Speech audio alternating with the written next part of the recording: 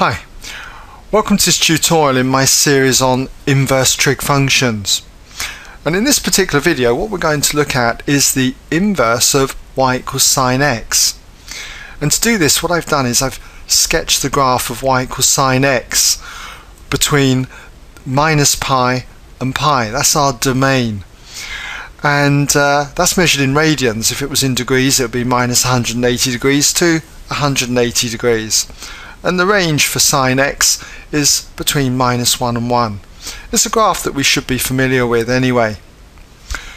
Now if we're trying to find the inverse of sine x, the notation we tend to use is this: y equals arcsin x, or you might be familiar with y equals sine with a little minus 1 up here, x, the inverse sine of x, as we often say. So what does this graph look like? Well, we should be familiar as well with the fact that if you've got some relationship y equals f of x, if you want to get the inverse of this relationship, then all you need to do is reflect the graph of y equals f of x in the line y equals x.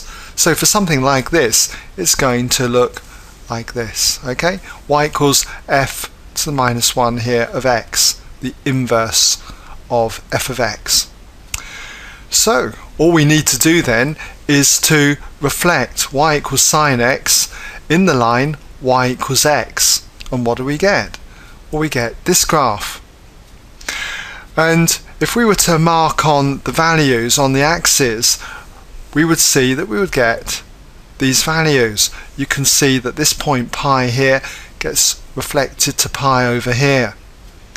And the same with minus pi here gets reflected down to minus pi here. So the range for y equals the inverse sine of x goes from minus pi to pi here. And as for the domain, we had that for the range of y equals sine x it went from minus 1 to 1, but that now becomes the domain for y equals the inverse sine of x, or arcsin x, going from minus 1 to 1, because 1 reflected over to here to 1 and minus 1 here reflected to the minus 1 here.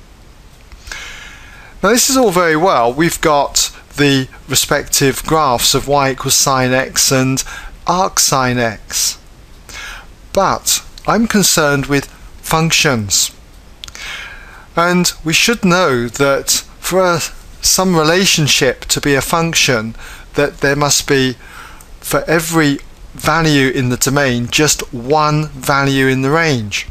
And this is true for y equals sine x. It is a function because you can see that if I took a particular value in the domain, like this one here, you can see that as I go up here I get just one value for y over here in the range.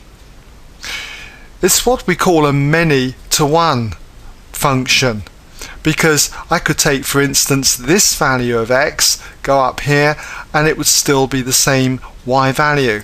Many values along here go to one value here. But when it comes to y equals arcsin x, this isn't a function at the moment, because can you see that if I take, say, this value of x in the domain from minus 1 to 1, that I can have this value of y in the range, or I could have this value of y in the range.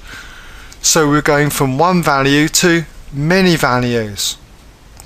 And for something to be a function, I must have just one unique value in the range for any value of x in the domain. So how are we going to get around this problem? Easy. All we've got to do is look at part of the graph of y equals sine x, part of this function. And if I look at this particular part, then this is still a one-to-one graph here, so it is a function still.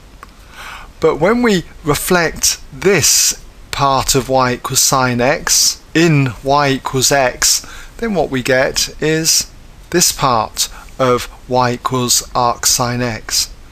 And this is now a function. because you can see hopefully that if I take a value in the domain going from -1 to 1, any value, I just get one value in the range. I cannot go beyond this pi upon 2.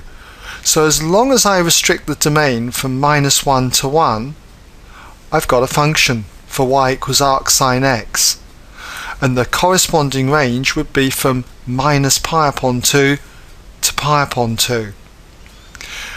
And because we get this one unique value, it's called the principal value.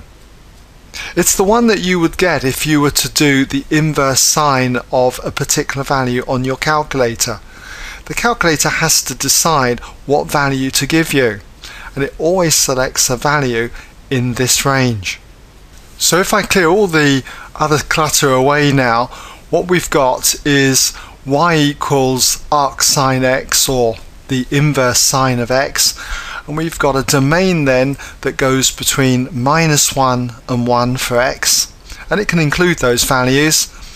And then we have our principal value, which is y. That is, for any value of x in this domain, we just get a particular value of y somewhere between -pi upon 2 and pi upon 2. That's our range. Okay, now it's important then that you understand about this principal value of y, for what range it can lie in, because when we do some questions based on inverse trig equations later on, you'll find that we need to be aware of where y lies. Okay, so try and familiarize yourself with this particular graph and why it is restricted just to this part of the curve. Okay, well, that brings us now anyway to the end of this video, and I hope that you found it of some value. And what I'll be doing in the next few videos is we'll look at the inverse cos of x and the inverse tan of x.